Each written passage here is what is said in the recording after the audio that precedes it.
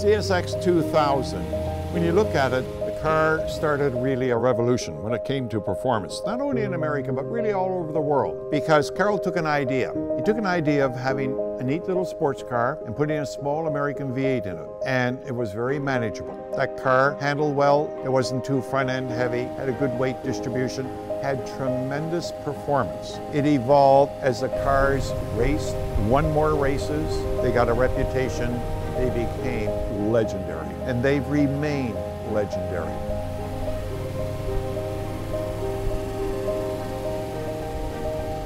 My name is Jim King. I'm the company historian, Shelby American.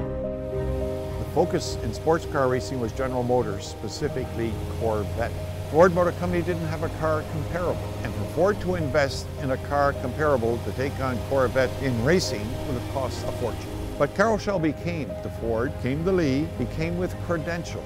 He came with a brilliant racing career in the decade of the 50s. He had won the 24 Hours of Le Mans as a driver. When he went to Lee and started to share what he wanted to do, and Iacocca, smart enough to realize if we're going to take on Corvette in total performance racing, we got a vehicle here with a little 289 cubic inch that was very fast, and as Carroll said, put the Corvettes in the weeds. And that's what it did. And from Ford's perspective, it was a home run.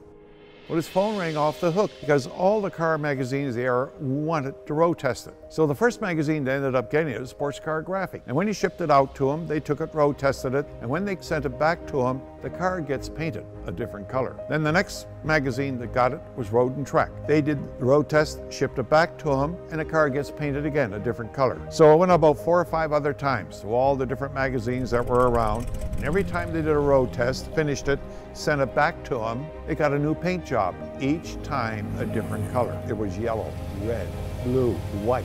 The way he phrased it one time, whatever was going to look good on a magazine cover. And everybody in the world really thought Carroll Shelby had 6 Cobras. He didn't, he only had 1.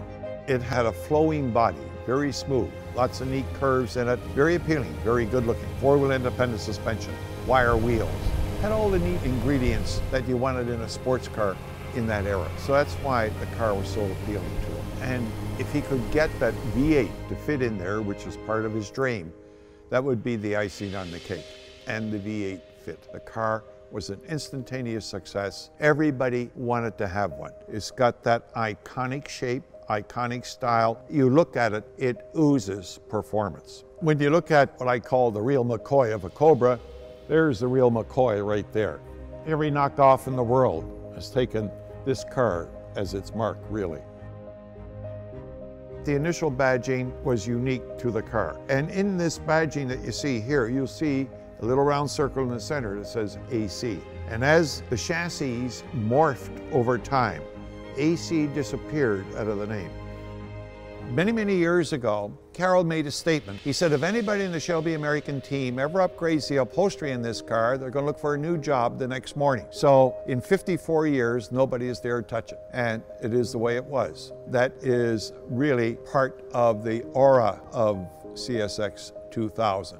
It is as original as you can get it.